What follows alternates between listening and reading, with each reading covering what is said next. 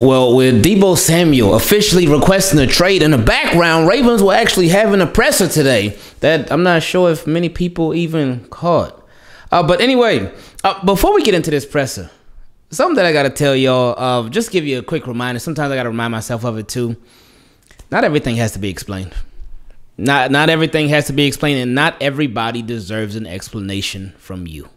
But anyway, so the presser today, it started off with strength and conditioning coach Steve Saunders. And he said philosophically, remember that word? That they made a few tweaks to their training program. And he was saying a lot of other stuff too. But anyway, next up was Rashod Bateman. Ravens, of course, their first round draft pick, their wide receiver from last year. And he said that they asked him about Batman, first off. He said Batman was a 10 out of 10. He said he was the one that directed it and he played in it. So look at that boy Rashod Bateman over there acting in movies. He's still a wide receiver in the NFL, but he over there being in movies and stuff too, and acting and directing all at the same time. That's crazy. It's a joke. Relax, 'cause I know it's going to be some people. Oh, you really thought Rashod Bateman was Batman? Anyway, gosh. He was asked about the video. He was asked about the videos of him and Lamar Jackson working out.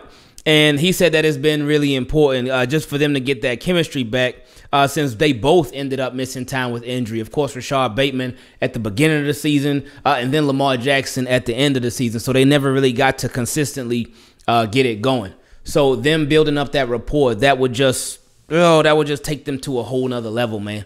And it would help the offense out so much, like we've been talking about before too. He said that he feels comfortable.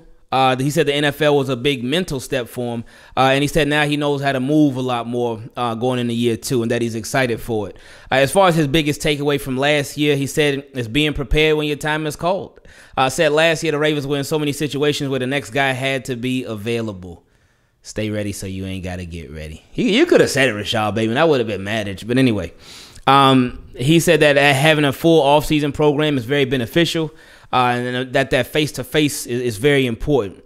And he talked about how with him and Lamar, they got together a few times to get that work in. And he said that Prochet and Benjamin, we saw the video of Prochet. We saw the video with Benjamin Victor in there too, but he did mention that they were there as well. And it's something that they had already planned on doing.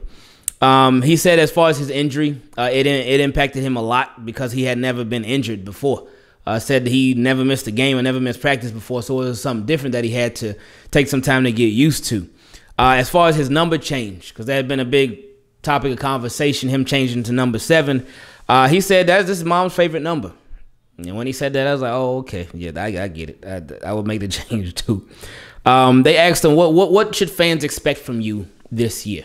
What should they expect? And he said he doesn't want to say what he's going to do this year as far as what they should expect. He said he's just going to get to work. And he said he'll be at the draft party and tuned in to whoever the Ravens end up bringing in. And that was it from Rashod Bateman. He just sounded happy. Sounded like he was excited. Sounded like he just happy to be back around everybody. That's what all these guys like.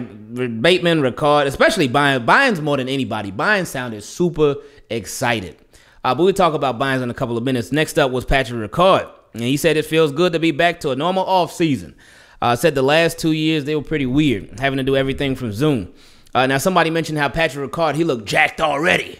And they asked him if he even took any time off. And he said that he did. And he said him and his wife, they traveled. And he slowly started building up when it came to his workouts. And that's important.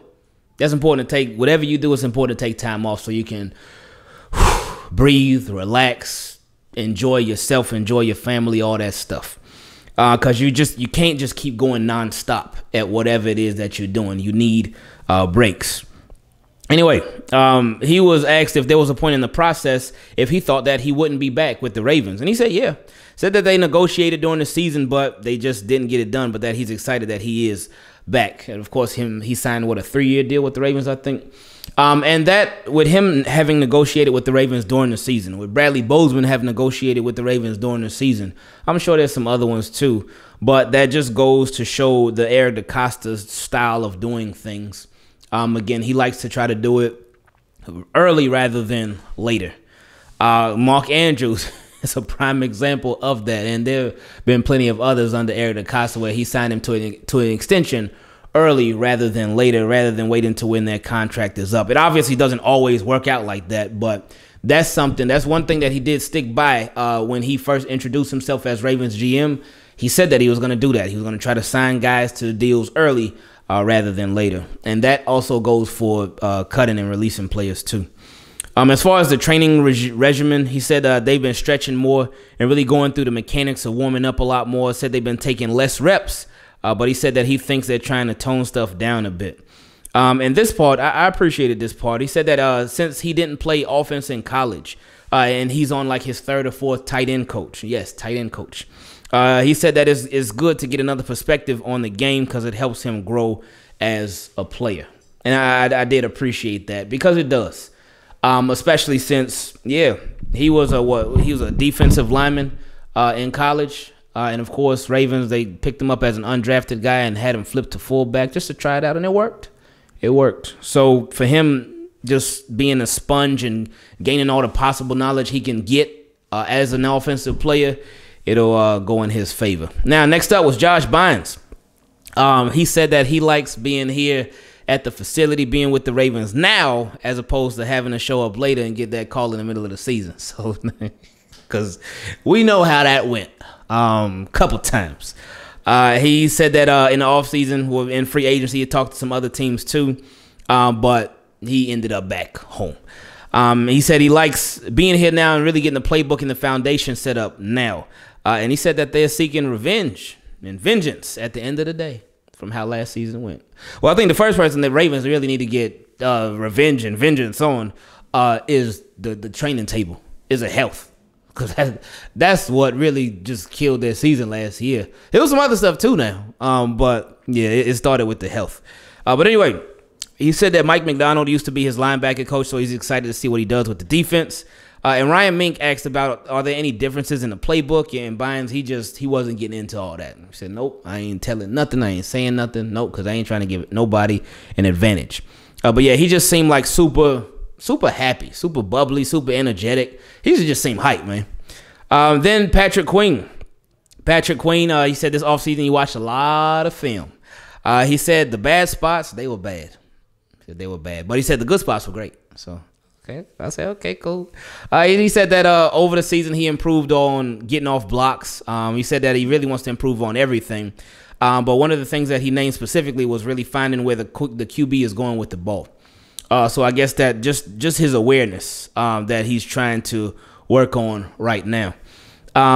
He said he's comfortable playing either linebacker spot, Mike, Will, whatever, since he has experience with both. He talked about Derek Stingley. And he said with Derek Stingley, when he came in, that he was different. Ever since the day he came in, he said you could just see it, how he was locking down Justin Jefferson and Jamar Chase.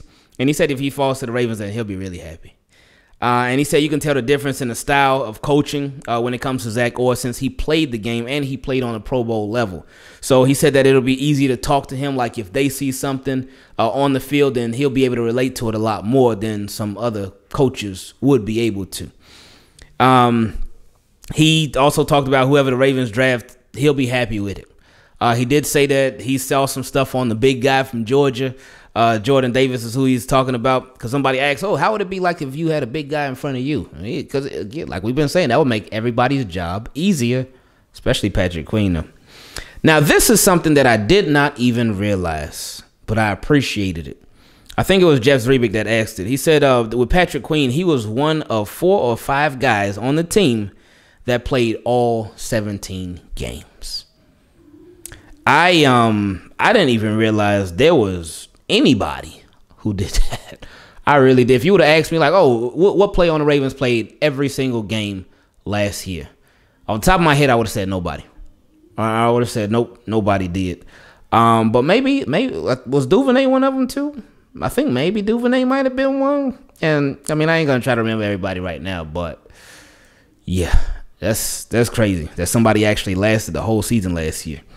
And he said that you go from, as far as the injuries, he said when you go from Marcus Peters to a guy, and he said he wasn't trying to be like disrespectful or anything like that, but he said just there's nobody who's Marcus Peters. There's nobody who's Marlon Humphrey. So to go from those guys to anybody after them is going to be hard. So I'm sure Anthony Avery looking around like, man, that's really? But, he ain't mean no disrespect. And then last but certainly not least was Justin Madubuike. And he was quick. He was like handing out. He said he's excited to have Calais Campbell back.